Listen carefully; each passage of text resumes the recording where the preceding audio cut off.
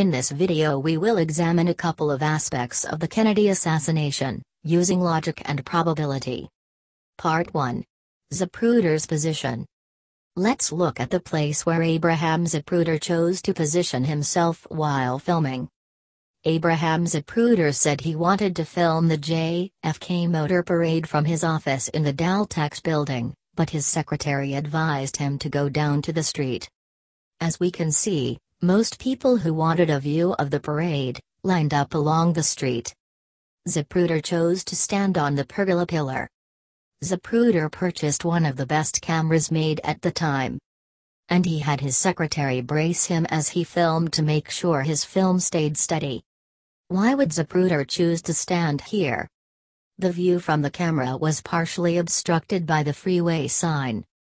The most relevant view would be directly in front of him, coincidentally where the assassination happened. If Zapruder would have stood on the sidewalk, like other people did, he would have had an unobstructed view of Kennedy progressing down the street.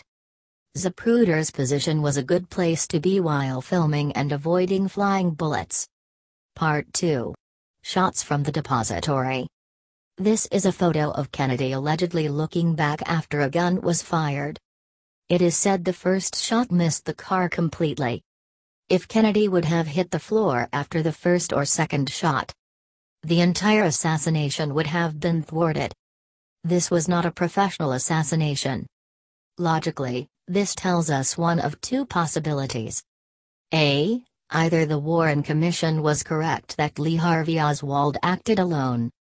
Or B. Oswald started firing before Kennedy reached the kill zone. Theory A has the problem that the assassination was carried out in front of Zapruder, as Zapruder seemed to expect. Logic tells us that 24-year-old Oswald wanted to claim the credit for the assassination and started firing early. People witnessed gunshots from his window and saw someone standing there with a rifle. After the assassination, Oswald was supposed to fire one shot, after the limo passed Umbrella Man. The Secret Service agent in Kennedy's car described a flurry of bullets entering the vehicle. By Oswald firing early, and firing multiple shots, his conspirators could not defend him. Oswald made a patsy of himself. This also explains why Oswald did not fire at Kennedy on Houston Street. The limo had to make the turn to enter the kill zone. If Oswald fired while JFK was on Houston Street, the driver might have drove in a different direction. Part 3. Probability.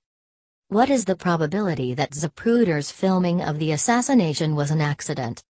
He was standing up high, in a safe area, with a limited field of vision, with a top-of-the-line camera, while being braced by his secretary to take a steady film. Abraham Zapruder was a 33rd-degree Freemason, with a high rank of Inspector General. Orville Nix, who filmed from the opposite side, was friends with the head of the Secret Service in Dallas. Here is the last frame of the Zapruder film.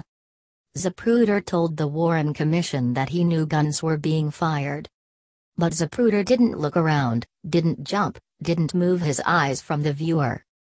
He kept the camera steady and followed the limo until the car was no longer visible. As if the film was going to be very valuable,